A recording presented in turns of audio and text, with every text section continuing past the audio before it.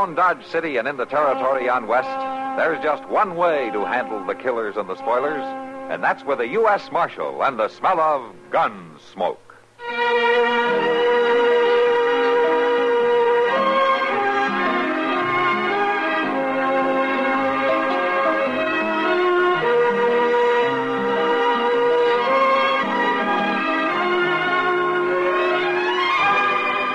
Gunsmoke, starring William Conrad.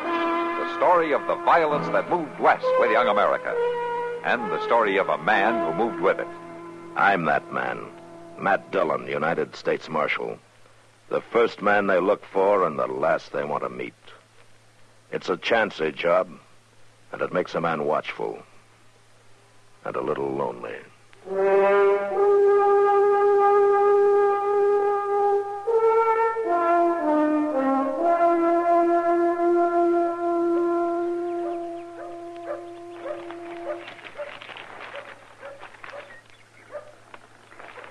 I declare I don't know what's got in him, Mr. Dillon. Who, Chester? Well, the President Grant. Oh, what's he done now? Well, letting them fellas take out a patent on that there barbed wire, that stuff's going to be the ruination of this country. What's the president got to do with it? He can't stop it. He can't? Well, then what's the good of him being president? Just read your paper, Chester. Barbed wire. Well, them British foreigners is fighting again. The Russos is what they're... Now what?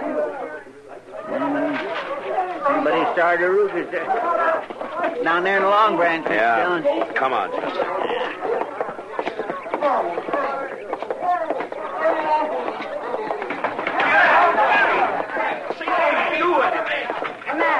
Matt, Kelly and Ambrose. Stop them. All right, Chester.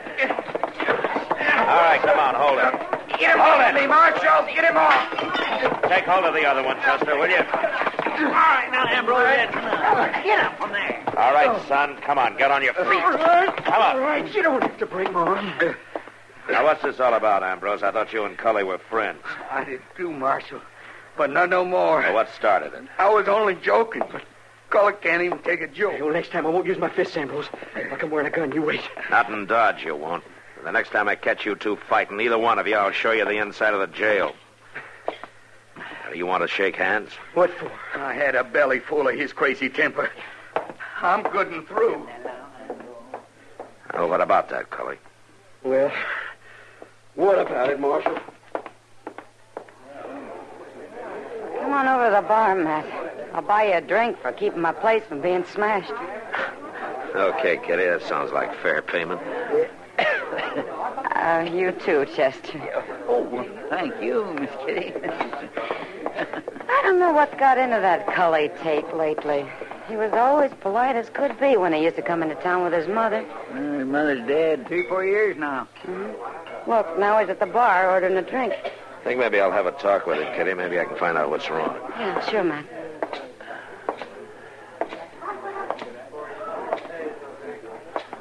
There you are, Sam. I'll pay for his drink. Well, what's that for? Well, for almost breaking your arm, you said. Go on, drink it. Sure. Thanks. You know, when a man's old enough to drink hard liquor, he's old enough to get in trouble, Cully. Now, what was it about? Well, it's personal. Oh, it always is. Until it's a public fight. And it's my business. Yeah, he said something about my old man. And about me. Well, what? He called us Squaw men. Squaw men? Well, why? Because it's true. That's the worst of it. About my old man, it's true anyways. Oh, since when? 3 months. When he went to Texas for stock, he stopped at the agency in Darlington. Brought her back. An Arapaho woman. Now, that ain't right, Marshal. It just ain't right. Now, wait a minute, Cully. A good many men have married Indian women, and sometimes they're real good marriages. Good. Any man who marries one of them deserves to be called Squaw man. Look, Cully, your ma's been dead some years now. You're old enough to know how it is with a man. Him mooning over her. Him old enough to be her father. She's more my age than his. Well, that's not unusual with Indians. The women expect it. Well, the worst is they ain't really married. Only Indian style. And for a good, God-fearing man, that ain't nothing at all. Now, wait a minute, son. They are married. Maybe not legally, but if they both accept it... And if they don't, what could she do about it? Cully, I know your father. And Hardiman Tate isn't that kind of a man. Now, do you want me to talk to him? I wouldn't do no good. Well, he wouldn't send her back, no, but he might marry her legally. You think that'd help? Thanks for the drink, Marshal.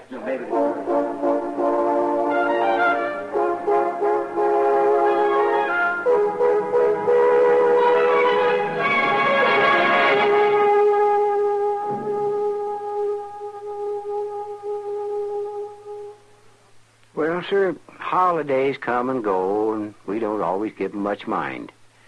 But there is one that most everybody takes time for. Because it brings out a little human goodness and friendliness for a spell, person to person.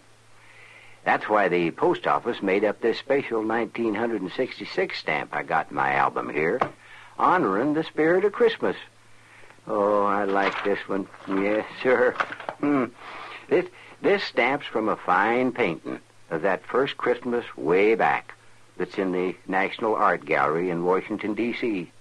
It's the 5th one in a series marking the holiday season, and it comes out, rightly enough, in the town of Christmas, Michigan. Well, of course, we all enjoy the family gatherings, the gift-giving, and the fun that goes with it. But the real thing is that the idea kind of spreads around all over. Yeah? There's a Muslim festival, same time of year, called Eid al-Fitr. The Jewish people celebrate Hanukkah, and the Buddhists have the Festival of Lights. And lots of Hindus make Christmas a time of goodwill. Well, I guess it's not what you call it, but what you do about it that counts.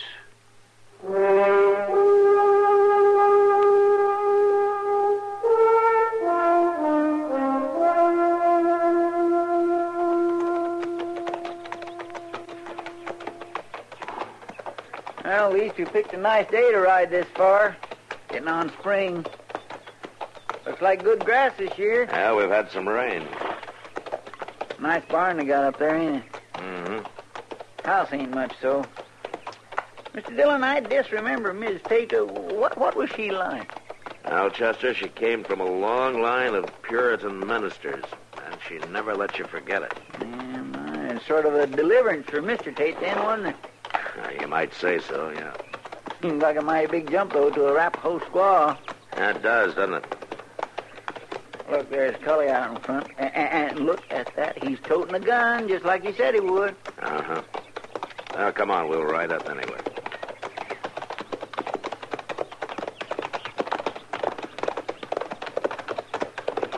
Well, Marshal. Cully? So you decided to come anyway. Yeah, that's right. Your father here? Inside, with her. You go on and talk to him if you want. I got chores to do. Well, Mr. Dillon, that boy ain't got a bit of toleration in him at all, has But he? he's got a lot of his mother in him, though. Well, Marshal and Chester. Just surprised. How are you? Just fine, Mr. Good to Tate. see you, Hardy. Come on in and sit. Now to see you just fixing a meal. Now tell her to add a little bit of pot. No, thanks, Hardy. We can't stay. We just want to talk to you for a minute, that's all. Has Cully got himself in trouble? Oh, no. It's nothing like that. And he got so wild and unruly lately, I don't know what to expect. I can't figure what's eating on him. Well, that's what I wanted to talk to you about, Hardy. I guess the boy's like his mother in some ways. Oh, Cully's pious, that's sure, just like Abigail. Since she died, I don't go to church like I ought, I guess, and it makes the boy mad. Is that what you mean, Marshal? I'm afraid it's more than that, Hardy. I think he's upset about your wife. I know that, Marshal. But that's between us, the family. It ain't none of your business. Well, I don't want to butt in. I didn't have that in mind. I just got a suggestion that might be of help to you, that's all. What? Bring her into town. Let the Reverend Tucker marry you. We're already married. In the Arapaho way. Yes, in the Arapaho way. Yeah, but Hardy, that's not legal, not for whites. What's that got to do with it? Look, Hardy, you bought her from her father. Now, that's against the law. You're living with her without benefit of marriage. That's against the law. Now, legally, I could and I should send her back to Darlington right now. Oh, Marshal, you wouldn't. Oh, now, please understand, Hardy. I'm trying to help you. If the girl is willing, marrying her will solve a lot of problems. Now, if she isn't, well, I'm going to have to send her back anyway. You can't send her back, Marshal. Well, why not? Come inside, both of you, please. All right.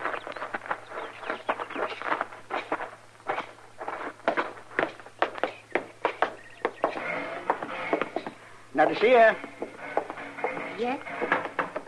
Come. Man, she's awful pretty, Mr. Dillon. Yeah. This is my wife, Nadesia. Little dear woman. This is Marshal Dillon and Chester Proudfoot. How you do, ma'am? Glad to know you, Miss Tate. Yes. Glad. She don't know much English, and I don't speak Arapaho very good, but we're both of us learning little by little. You come eat? Well, no thanks, Miss Tate. We got to get on back to Dodge. I cook. Good. Yes, ma'am, I bet you do. Miss Tate, I'd like to ask you a question.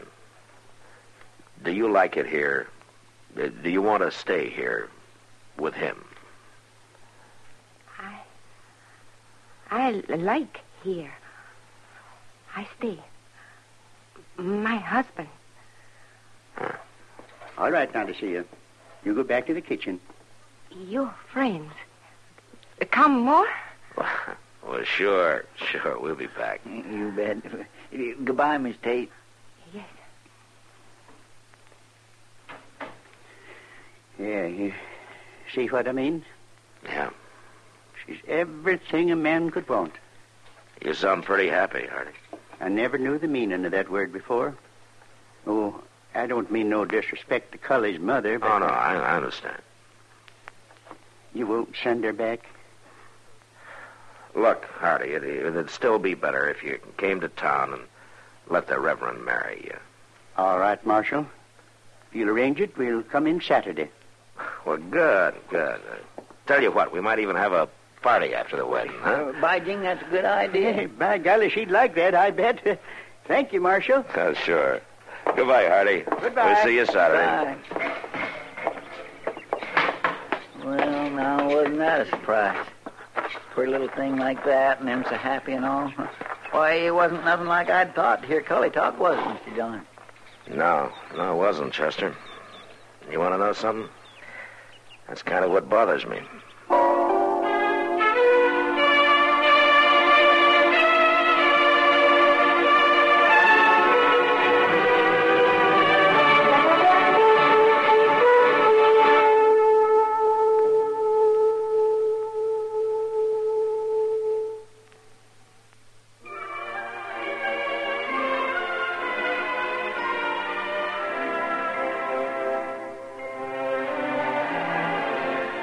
Hometowns in America have a lot in common, and yet they're each one of a kind.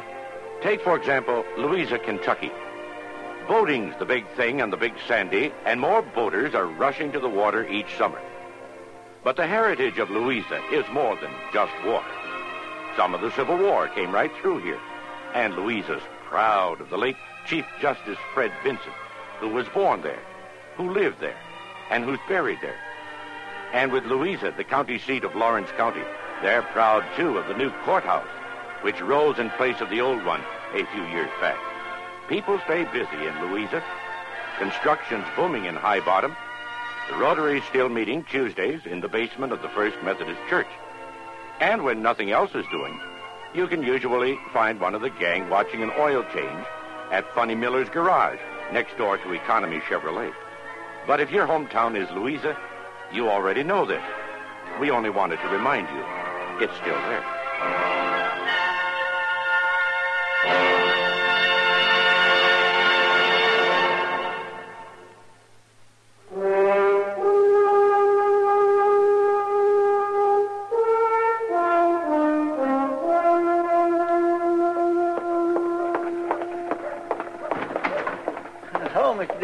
Doc? Chester. Yeah, that's it. Oh, there.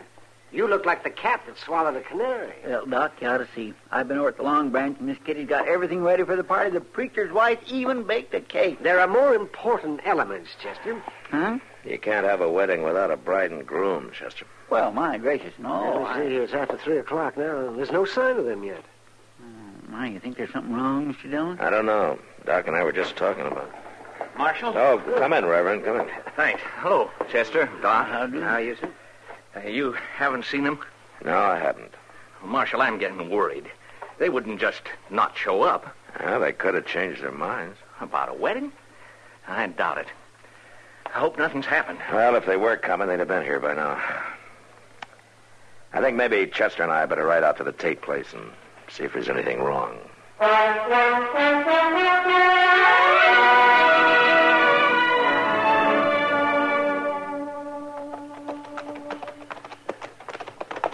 All right, hold it, Chester.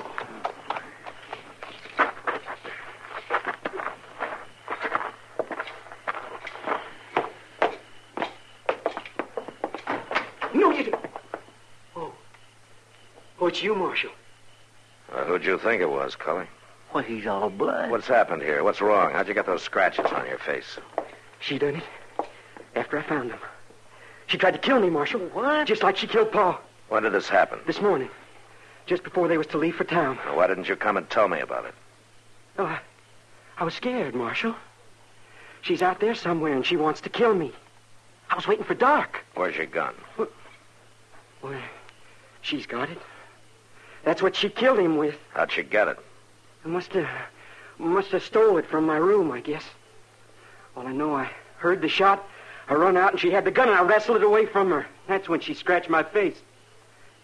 He was laying there, dead. Where? Out back, in the woodlot. All right, let's go out there.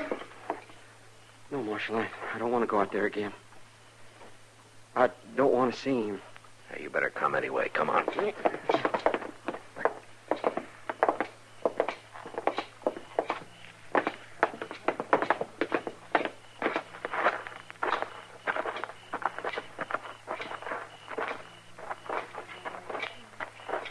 Look, there's a fire. Why, it's Miss Tate. Now, what'd she want with a fire like that? I don't know. Mr. Dillon, looks like she's praying. It's a death song, Chester. It's an Arapaho song of mourning. Oh, but I don't see... Up above, Chester, in the tree there.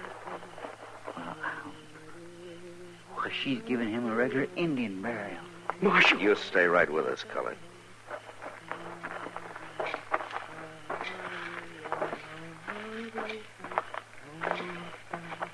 There's the gun, Chester. Yes, sir. I got it. Well, she don't even seem to notice us. Miss Tate. Miss Tate. Dead.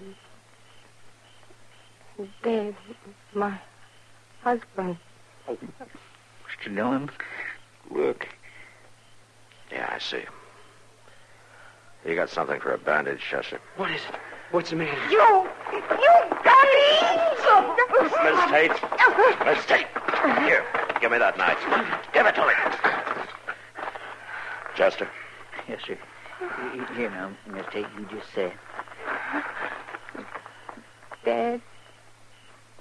My husband. Yes, ma'am.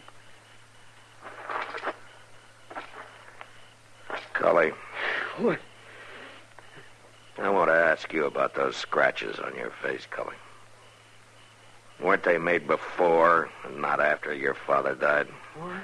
And when she scratched you, she was probably screaming, wasn't she? No. And your father heard, and he Mark. came running to find out what you were trying to do, and you shot him. You're wrong. All right, maybe it was You're wrong, self-defense. Mark. Maybe he would have killed you or hurt you bad, but you shot him first, didn't you? No. Well, a young girl like that with an old man, that ain't natural. She hated him. No, she didn't hate him. She loved him. She could never have loved you. That ain't true. Yes, it is. Because an Arapaho woman doesn't mourn a husband she doesn't love. And if she didn't love him, she wouldn't have cut off 2 of her fingers. As soon as we get her bandaged up, we'll take you into Dodge. I only meant to show him that she was no good. To show him how wrong it was. So I meant. Do you believe that, Mr. Dillon? No, Chester. But I think maybe he does.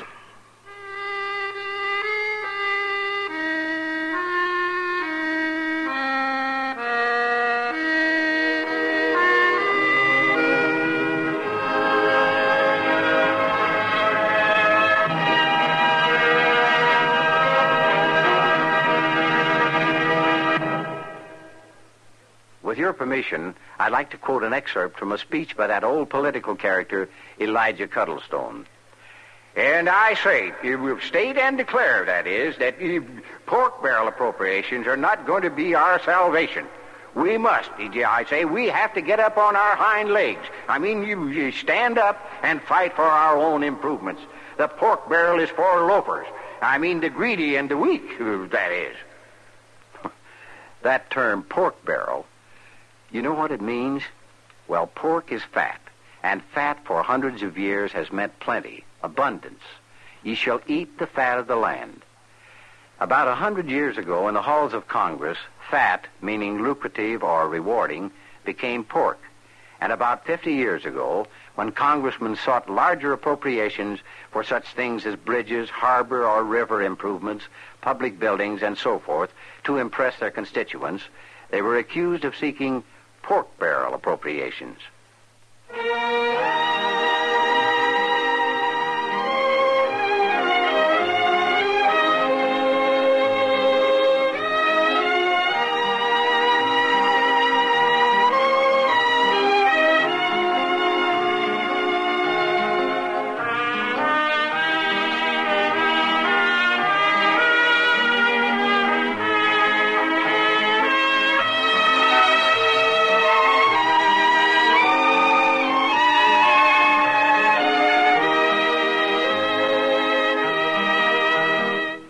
Gunsmoke, produced and directed by Norman MacDonald, stars William Conrad as Matt Dillon, U.S. Marshal. Featured in the cast were Parley Bear as Chester, Howard McNear as Doc, and Georgia Ellis as Kitty. George Walsh speaking. Join us again next week for another specially transcribed story on Gunsmoke. This is the United States Armed Forces Radio and Television Service.